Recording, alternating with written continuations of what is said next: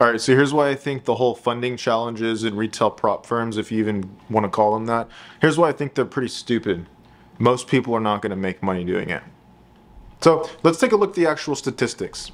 The statistics are, depending on where you look, anywhere from 10 to 30% of people are profitable trading.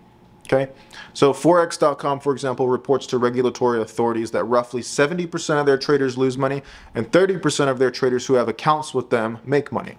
30% profitability. Other metrics, depending on where you look, will say only 20% of people profitable, only 10% of people are profitable, but it's roughly anywhere from 10 to 30% of people get profitable. So let's take this. If we average those out and we say, let's just say it's 20%, we go right in the middle, say it's 20% of people get profitable. If we use that metric, that means that 1 out of every 5 people are going to get profitable trading, okay? Now, let's look at the metrics for actual prop firm challenges, funding accounts. They're not even live accounts. It's all demo accounts. It's all stupid. A lot of these retail prop firms disclose this on their websites that you're actually just legit trading a demo account because they've come over a lot of scrutiny here over the past few years since they started to become more popular. And I'm not coming after any single company in particular. I'm not coming after any specific funding challenge prop firm thing or whatever the hell you want to call it. I'm saying the industry as a whole. You're more likely to lose money if you try to trade with one of these prop firm challenge things. I'm going to call it like 5 different things throughout this video. And here's why. So I talked to somebody from a liquidity provider and a facilitator that manages a bunch of different prop firms, like to where they can help people white label and create their own prop firms. It's a company that comes to people and says, hey, you have a big audience, like me, and they say, hey, we would like you to create a white label prop firm, like a little challenge funding firm or whatever, and you get people to sign up, and then yeah, we'd like you to do that. So I talked to this guy. He was a really cool guy. I'm not going to give away the name of the company that was facilitating this. It was just kind of like a discovery call I did for like an hour with him, and this was like last year. He was a really cool guy, but I'm still against the industry, but you know, that's all beside the point. So we talked, and I asked him to tell me some of the metrics. So here's what he told me, and I'm paraphrasing here, going off the top of my head. Y'all can look up these statistics if you can even find them on the internet because they're so obscure and hard to find. But I've seen this, I'm hearing this from this person as well as seeing it firsthand from a lot of my clients who try to use these prop firm things. Here's what he said. 80% of people fail the first challenge. So you start an account, you buy the little challenge thing for whatever it is, and you try to profit. So 80% of people just completely fuck that up and fail it. All right. So you're left with 20%.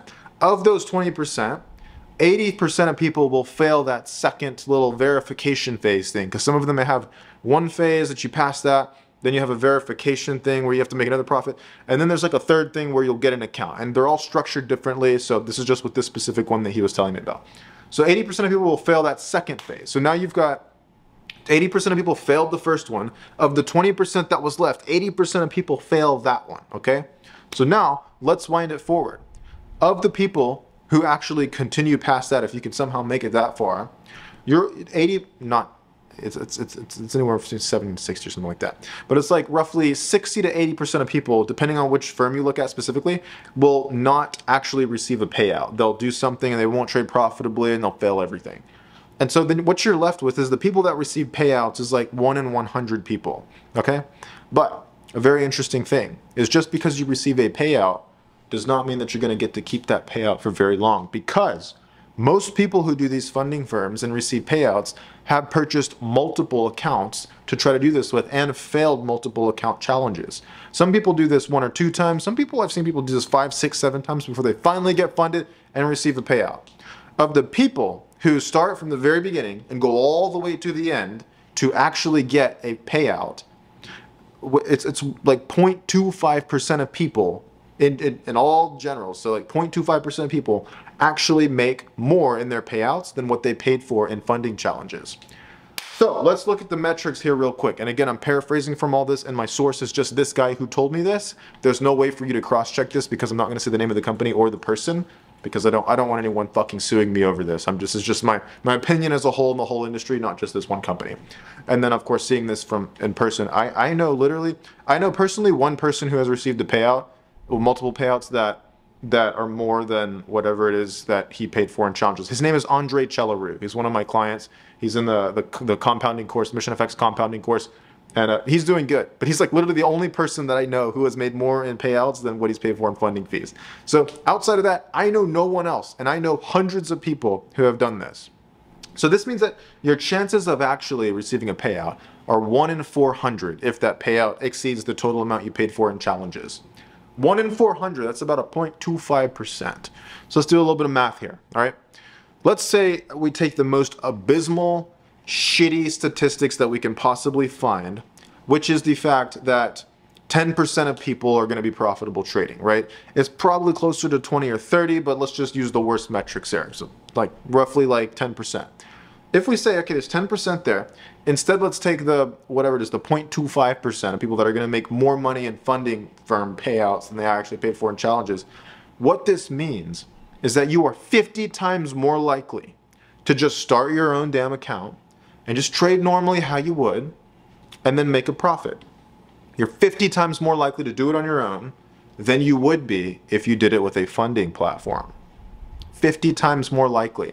Even if it's not that much, it sure as fuck is not a very high amount. Even if 0.25%, maybe it's like 0.5%, or maybe, God forbid, it's even lower than that. Who knows, right? But you're way more likely to trade on your own, is what I'm saying, as compared to a funding challenge. Another thing, because I have a lot of qualms with these, another thing, they have daily drawdown limits. So let's say you get 100K funded, and you're so happy because you got $100,000 you can trade with, and that's your money to trade with, right? Wrong. It's not all your money to trade with, because a lot of these firms have like a certain percentage of daily drawdown limits. A common one is 5%. You get a 5% daily drawdown limit. So let's just do the math here. You have $100,000, but if you exceed the equity drawdown of 5%, that's only 5K.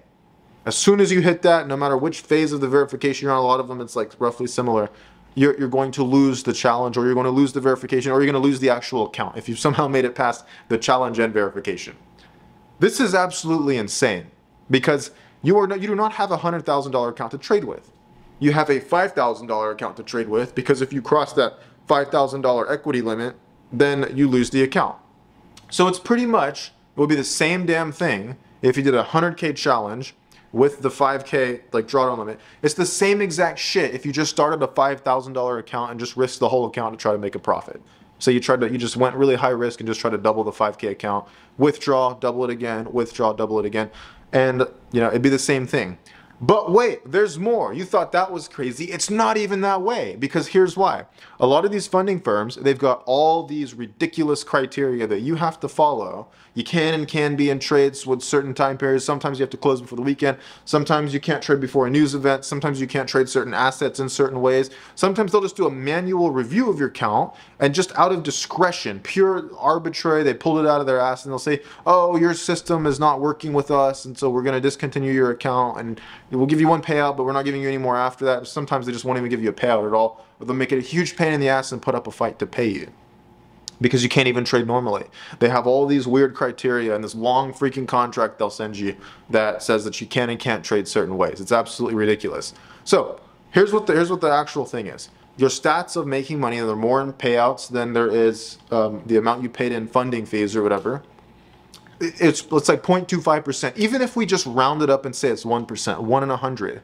If we just look at the lowest, most abysmal metrics for profitability, which is 10%, if we just take that as a rule of thumb, that is 10%. And like I said, it's more likely 20 or 30. But if we just take 10%, if it's 1 in 100, which is 1% for you doing it profitably with a funding firm, you are 10 times more likely at a 10% success rate to do it if you just did it with your own money. So whether you're 10 times more likely to do it with your own money, or whether you're 50 times more likely to do it, depending on what your metrics are. That's like 40 times or 50 times more likely to do it on your own. Depending on what the metrics are, you're objectively more likely to make money if you just did it on your own. On top of that, you can actually trade normally. Wouldn't that be crazy if you could just start your own account and just trade however the fuck you want? You can't do that with funding firms. And then on top of that, it gives you the illusion that you're managing. You're a prop firm. Here, let me flex my muscles here. You're trading on a prop firm, brother, and you've got all this funding and everything's good. But no, you actually don't. Even on $200,000 of funding, if you have a 5% daily drawdown limit, you only got 10K to trade with. Why not just start a 5K or a 10K account and just trade at really high risk? I mean, if you're gonna do that, why not just start a smaller account and just do that, right? The fact that I see people losing their asses, meaning money, over and over and over again with these stupid funding challenges drives me insane. I myself have tried to do this site. I think it's 3 or 4 times. I think it's 3 times. I've tried to do this 3 times. I've failed. 2 of the first times I actually ended in profit, but I didn't meet the profit target. So I wasn't eligible to proceed to the next thing. And then I just said, fuck it and quit. It was 1 time in 2020 and it was 2 times last year I tried to do it. And then the other 2 times, one of them well, like I said, 2 times I like got into profit, but I didn't meet the profit target. And then 1 time I just straight up failed it. I hit the drawdown limit because it's stupid, because there are routine times where I will start like a 50K account to grow it to 100K. There's routine times I'll be in like 5, 10, 15, 20, 30, 40, 50% drawdown on the account to grow it. Fortunately for me, $50,000 is a small amount of my trading capital. Still a good amount of money and I don't want to lose it. But even if I blow the entire 50K account or lose half of the 50K account, the account's left at like 25K or 20K, it's still a super microscopic amount of my capital, so I never sweat it because I don't put all of my money in one account. You don't need to. In FX, you've got high leverage. So just like start an account that's like a basic amount for how much you'll need, and then you can just risk however much dollar amounts you want. There's no difference between starting a $1 million account and risking $1,000 per trade versus just putting 50K into the account, using the high leverage and still risking 1K per trade.